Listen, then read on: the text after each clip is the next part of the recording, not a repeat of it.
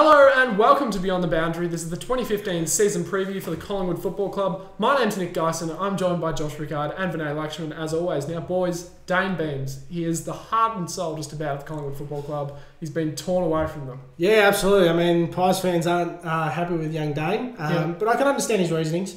His reasons, there's no question about that. Yeah, the reason he has to head up. I'm not sure that why he didn't go to their best and fairest. Such a crucial player of that club for the last almost half a decade. Neither did Lumumba. Oh, no, he did go. Yeah, Lumumba did go. And he gave his terrible speech, yes. Yes. But I'm not sure why Dane didn't go when he was in Melbourne at the time. But yeah, that's another story. That's another story. But there's some huge outs for them. Mick Maxwell, Quinton Lynch, Luke Ball, Kyle Martin, Ben Hudson, Dane Beams, Harry Lumumba. Those are just the trades and retirements alone. Yeah, absolutely. I mean, all but Kyle Martin that you mentioned there. Yep. There's 1,135 games of experience. That's a huge changing of that is a huge number. To lose that much experience in 1 year, it's certainly going to take a toll on Collingwood, I can tell you that much. I'd wonder if GWs have that many on their entire list. Well, with Griffin and the like coming in. Probably. Yeah. Okay. But there's also some high-profile ins for the Collingwood Football Club. Travis Varco, Jack Crisp, Levi Greenwood. You've also got Darcy Moore and Jordan De Goey coming in. Yeah, absolutely. I want to ask you, being a Geelong supporter, what can Collingwood expect? This is just off the cusp. I didn't warn you about this. What can Collingwood expect from Travis Varco? Travis Varco, it depends where you're going to play him. From half back, we've seen mixed results. Off the wing, we've seen mixed results. I think if they're playing, he's a good forward pocket. I think if they're playing him in the forward pocket, that's where we've seen the best performances from him at Geelong. So it really depends what they want to do with him. I suspect they will still try and play him off a half back flank. So it'll be interesting to see how it goes there. Sort of an outside midfield role. Fair enough. The other one there I noticed is Levi Greenwood. And they've certainly thrown the money at Levi Greenwood to come as... he came as a trade, sorry. He didn't come as a free agent. Came as a trade. But they've certainly thrown the money at him. Now, Levi had a fantastic 2014, but he didn't do much after that. So they've put a lot of trust into Levi Greenwood to... fantastic 2013, fantastic 2014? Fantastic 2014, not so much 2013. Okay, so I'm saying even before that. Before that. So 2014 has been his only really decent, consistent year.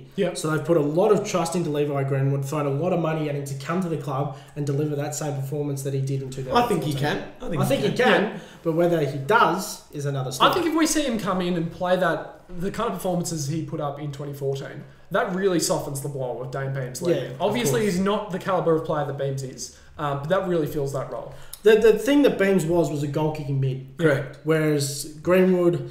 He's more an inside tackling kind of mid. Yeah. So that's what they lose. But one, Jack Crisp, he's been sitting in the oven at Brisbane for quite a while, and he's nice and crisp, and he's come out and he's gone to Collingwood. And he's a good player, mind you. He's just another one of those Brisbane players that didn't get a chance, but he's very good. Like we saw it with Jared Pollock last year, and I dare say, boys, that we'll see with Jack Crisp this year. I reckon he'll play quite well. He'll play through the midfield. He's a big-bodied midfielder. He's got a big tank. His disposal needs a little bit of touching up, but other than that, he's ready made for football. Darcy Moore, do we see him playing early? Yes. Yes. Barring injury. I think definitely. We know Collingwood went hard for Mitch Clark, so they're in the market for that big key forward. Darcy Moore will fill that role. Well, Darcy can play either back or forward. A couple of times in the VFL last year where he did play a couple of games, he did play down back, he did play down forward. So. But Darcy, a couple of months ago, just before Christmas, did have a bit of a toe injury. I kept him out for 3 weeks. But the one I'm really excited about is De Goey. De Goey. It's De Goey, yeah. I think he'll play round one. He's ready, mate. He looks like a cement head. Yeah, Jordan De Goey. he looks like a type of player that will just burrow in and not give us stuff about it. And there could be 6 or 7 players stepping on his head and he wouldn't feel a thing. He'd just get back up and kick it. And Ollie Wines. Ollie Wines. Yep, that is a great line. Cement, I'm going to call him from now on. Cement head. No, just cement. Just cement. Yeah. Okay. Another 2 players we're looking for big things from in 2015, Nathan Freeman and Tom Langdon. Tom Langdon had a huge 2014, especially the first half of it. Nathan Freeman we're yet to see anything from, but we're expecting big things and he's a huge chance to play early. Oh, absolutely. I mean, Nathan Freeman is an exciting young player. He did his hamstring against Geelong in that NAB Cup and didn't see senior football again. Didn't see any senior football for the whole year. And Tom Langdon, as he said, had a terrific first half of the year.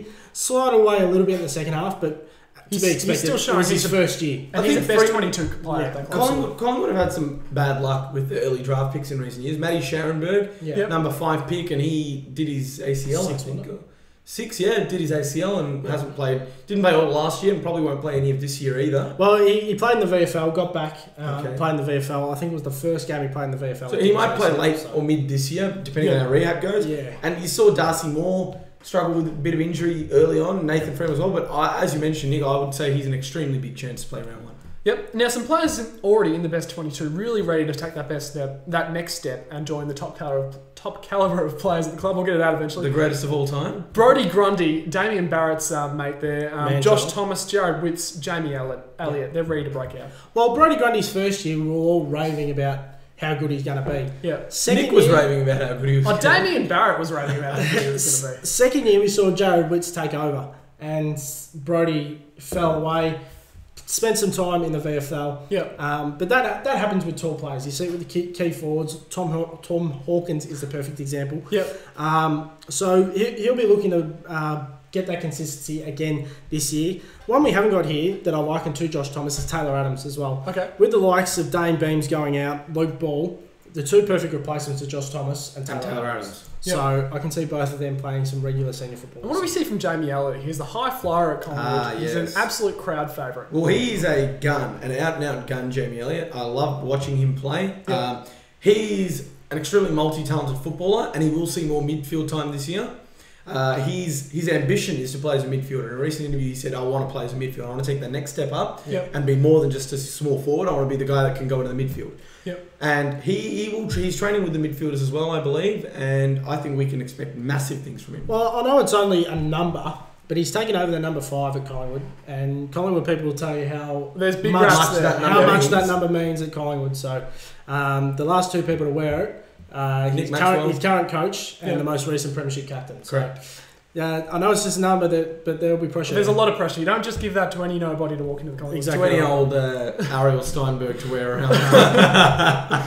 Now, we're hearing that the 2 big key areas Collingwood need to improve are improving efficiency and avoiding injuries in 2015. Those are the 2 things that have really hurt them in the past couple of seasons. Well, one of them is a bit difficult, like avoiding injuries. All clubs have mechanisms they use. Well, that's more of a luck. That's sort of if we see that happen, we'll see improvement. Yeah. But efficiency is something they've really been. But you look at their injury list from last year. Most of them were soft tissue injuries. Yeah. That you can control. Yes, you're right. It's more the broken bones and stuff like that. That you can't do it. The concussions you can't control. Oh, it depends how Jordan De Goey goes on the training track. That's true. But soft tissue injuries you can manage a little bit better. Yeah. But you're right. It does come with a bit of luck, a bit of bad luck. But then, having said that, I think the best players in the AFL are also the ones that manage to stay on the park most of the time. Yeah, Scott exactly Pendlebury, right. Josh Kennedy, Joel Selwood, etc. Yeah. So what do we expect to see from Collingwood in 2015? Are we seeing an improvement? Are we seeing stagnating where they are on the ladder, or are they going to decline? I honestly don't know. Yeah, they're a very hard team to pick. They're a very hard team to pick at this point in time because the amount of experience that they've lost is absolutely huge. You cannot underestimate the names that they've lost from this side because you look at the names that have come in. Jack Crisps is low 20s in age. Levi Greenwood's low 20s, 23, 24. Yeah. Darcy Moore, Jordan De Goey, all these young kids that have come in. You need experience around them. And while Collingwood has still got some terrific players with experience, with over 100, 150 games of experience, that's still 1,135 games of experience is a lot. I wanted to ask you, Nick, does Travis Varco bring anything in terms of his experience? Would you say he's a leader? Because he's won premierships.